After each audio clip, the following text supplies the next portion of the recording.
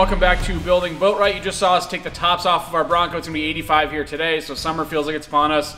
We thought we'd get some open air. That leads us right into our topic for today. As I told you last week, we're gonna do a little bit of a deep dive or try something new for Building BuiltRight. We're gonna do a deep dive on a product. In this case, it's the BuiltRight Dash Mount and Dash Mount Pro for the new Ford Bronco. I'm gonna walk you through a little bit of the story of the development, why it's taken us a year and a half, where we ended up, some of the materials involved, the installation. We'll get our Bronco here configured for the summer and go from there.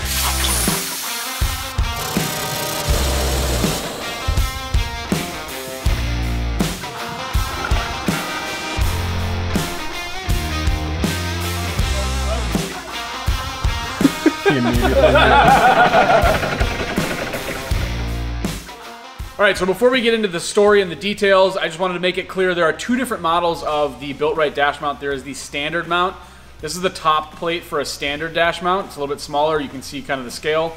And then in our two-door Bronco here installed is the Pro model dash mount, which is quite a bit larger. I'd say it's like 3 times the surface area of this. So just wanted to make that clear because it can kind of be confusing when you see two different styles. That's the reason. Okay, so now that we've got them all kind of on the table here, just that size comparison. Again, this is the standard size. This is the Pro model. These are both steel, which is ultimately the material we chose for the top plate. Over here are a couple of the prototypes that we played with. As you can see, different top materials: steel, aluminum, and carbon fiber. This was really just to satisfy my own curiosity. I knew that this was not the right material, but we like to have fun. So the other thing is, these are prototype end pieces. We decided really early on we wanted to try and do a multi-piece thing here where the top plate would be one piece and then there would be feet that would be some material that would make it look like really like an OEM part. So this was a really early prototype. This was 3D printed and we set some brass inserts in there. So the top plate and this piece bolt together like that. And then these pieces mount to the dash using a well nut. So if you're not familiar with what a well nut, and that's the reason for this recess here. If you're not familiar with a well nut, what it is you drill a hole, in this case in the dash trim piece. That's the size of this rubber gasket. Perfect. You put this through, and then when you tighten a bolt into it, it cinches up like this against the bottom of that panel or whatever your mounting surface is. That's not going anywhere. And actually provides a really sturdy mount so that these feet, once they're installed, are not moving anywhere. Okay, so that is the 3D printed end piece. We used this for prototyping early. The other material we looked at is a billet aluminum end piece. A couple of different finishes here. This obviously aesthetically it's really nice. It feels really nice and solid. So we tried the aluminums once for a while and they look great, but then when it came time to sort of commercialize the product, the aluminum billet pieces on either side were just adding a ton of cost without a ton of real benefit, which is how we landed here on the production parts, which are a glass fiber composite injection molded piece. So you can see it's a very similar design. I mean, aesthetically, it's very, very similar to the aluminum part. It's got brass inserts to connect the two pieces. But as far as like commercialization, this makes the product way more affordable. To do these out of aluminum was gonna add like $50 or so to the MSRP of the product. And we didn't think that kept it competitive. So these are still a great part. They're still great looking. They still work very well. And this is what enabled us to kind of get this to market with a lot of confidence. So part of the reason we experimented for so long is we knew that there was gonna be other people making these really quickly, especially because with Ford having that accessory ready piece on the top and kind of dropping the ball on the accessory rail, we knew that there was going to be demand for a product like this. But we've been doing these dash mounts long enough. We kind of did the first one on the F-150 like 6 years ago. Now we have a bunch of kind of copycats and people that are quickly waiting for us to do this and then making a cheaper version or whatever. So we kind of just decided to be a little bit more patient with this and see what other people did and then release our version, giving everybody else the time to release something that is, in my opinion, inferior. So that's the reason for the delay, quite honestly. Okay, so if you've got a Bronco or you're familiar with it, you know that up in the dash, right in the center, there is a plastic piece. You really just kind of see like this angle of it. But there's a 1/4-20 threaded part right here, and you could mount like a ball mount or something here for a cell phone mount. But people have issues with this loosening.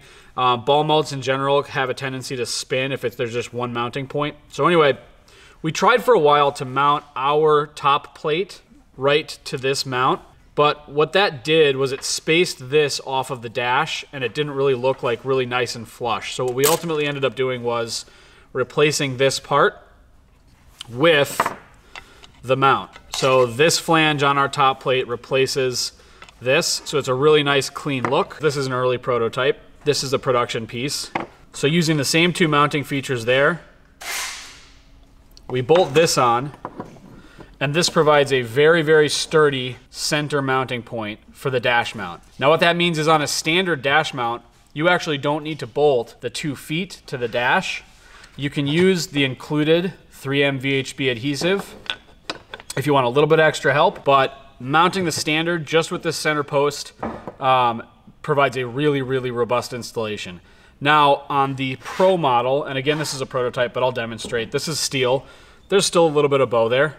This is 12 gauge steel. But once you've got this bolted in, that goes away. So this is a key part of the solution here. The other thing we were trying to do is, under no circumstances did we want to have you need to disassemble your dash in order to do this installation. So the standard is a very, very simple installation. The Pro model is a little bit more involved, and I'll show you both of these in the vehicle. The Pro model is a little bit more involved because to do it right, we do really recommend that you drill these 2 holes in that dash trim piece. Our installation guide, which will be linked in the description, walks you through that step by step. It sounds intimidating, but it's really not. But that is how you're gonna end up with a surface that is this size, but very, very rigid. So let's go take a look in the car. All right, so we're here on our 2-door Bronco. As you can see, we have the Dash Mount Pro installed, but with no accessories.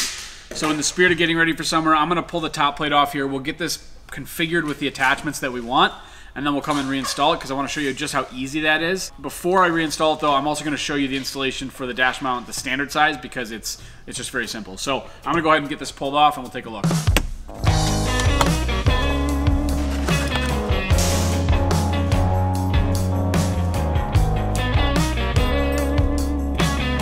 Okay, so like I said, before I get this top plate configured, I'm going to go ahead and install our standard size dash mount. I've got this assembled with these 4 countersunk screws, just attaching the 2 mounting feet to the top plate. And I already have our center support bracket here installed because that is the same bracket whether you have the standard or the Pro.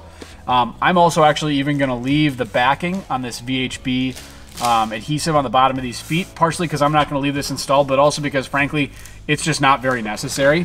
A little bit of an added warm and fuzzy if you need it, but you'll see that this is very sturdy. So I've got this set into place. I'm going to install the same hardware that I used on the Pro. They are small threads. I'm going to get both started here before tightening anything down. Alright, so this is now the completed dash mount standard install. If you want to see the full installation guide, we will link to that in the description of the video. But as you can see, this is like extremely stable. So I'm going to go ahead now and remove this. We'll get the top plate to our Pro mount configured for us, and then we'll reinstall it. So one last thing you want to do before you start bolting things to the top plate is just to get an idea of where you want your accessories. Of course, that's probably better to be done before you remove it, but I didn't do that. But I know I want a cell phone holder and a GoPro. So I'm going to kind of configure this ram mount arm and ball socket to kind of get a sense of where I want it to be sitting. I think I'd like my phone like right here. So if I put the mount something like this, I'm going to have no trouble getting my phone right into that location where I'm looking for. So about 3 inches from the end, give or take. And I think I'm going to shoot for about the same over there with the GoPro. All right, so we've got our top plate, we got our mounts here. Just one thing to note. Good idea to orient this correctly with the bowed piece of it against the windshield and the notch here closer to you as the driver. I have definitely configured this backwards because it's just not always clear. So that's something to think about here. The other thing, of course, is you want to make sure, because both sides can look similar, but one side is countersunk for the hardware. So just make sure you're bolting your attachments to the top. If you buy a ram mount combo from us, it will come with extra hardware so that you're using nylock nuts on the bottom here, but that's an important thing to do, especially if you're using your truck off-road, your Bronco in this case off-road. You don't want this stuff loosening up when you need it to be solid. So that's one. I'm going to basically mirror this over on the other side with our GoPro mount.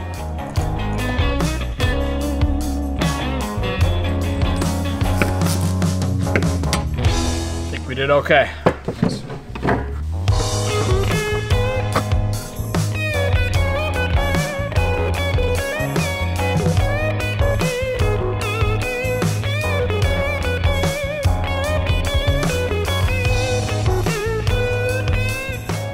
All right, so I've got my phone in this mount here so that I can really get a sense of where it sits. That is exactly what I want. And there we go.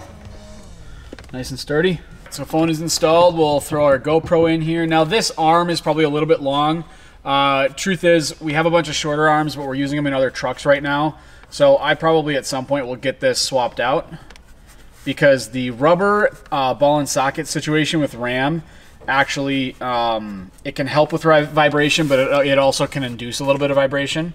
So this is going to work for now, but obviously a shorter arm here would be better. But so this is all I needed to do. This is done for the day. I'm going to leave it like this. Again, just with these 6 bolts, it's really easy to reconfigure.